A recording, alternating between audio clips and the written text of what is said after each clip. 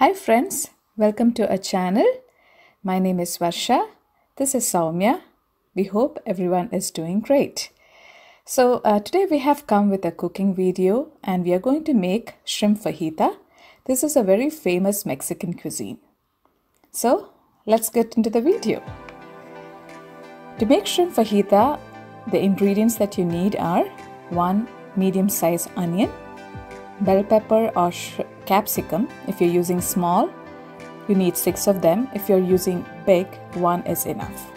Then you need about 15 shrimps or prawns, 1 tablespoon of black pepper, 1 tablespoon of garlic powder, 1 teaspoon of basil leaves, 1 teaspoon of oregano, 1 teaspoon of chili flakes, coriander leaves a small bunch, spring onions 3, oil and salt as per taste.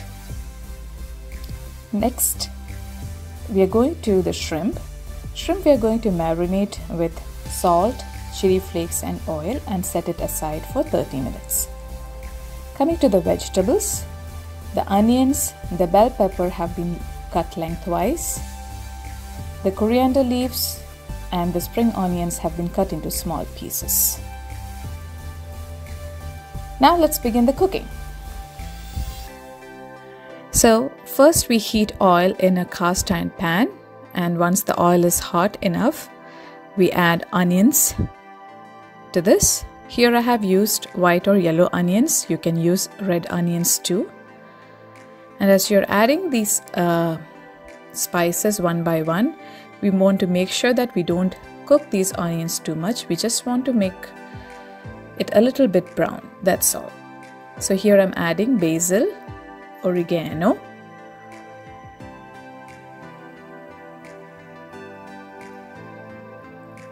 freshly crushed black pepper, followed by garlic powder.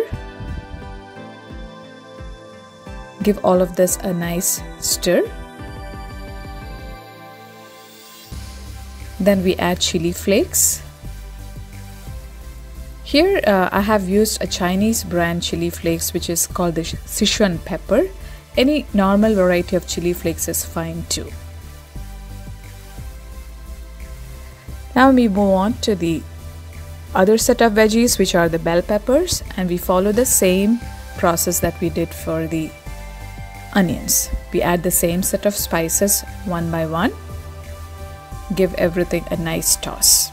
So garlic powder, oregano, basil, chili flakes, salt, pepper powder, all those spices are added again here.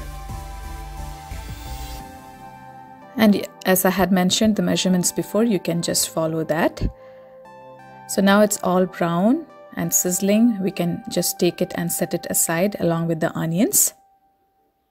Next, we add the shrimp, the marinated shrimp, and we just cook it a little bit until it turns light pink. That's it. Now, as a final touch, we add all of these together and bring it to a nice sizzle. So as you can see, it's all evenly cooked, it's all colorful, and it's almost ready for the garnish. So for garnishing, I'm adding the spring onions, followed by the coriander leaves. And ta-da! Our recipe is here, all ready to be eaten. So we hope you all liked it. You will definitely give it a try. It's a really easy and delicious treat to have. So please give your valuable comments, and until then, bye-bye.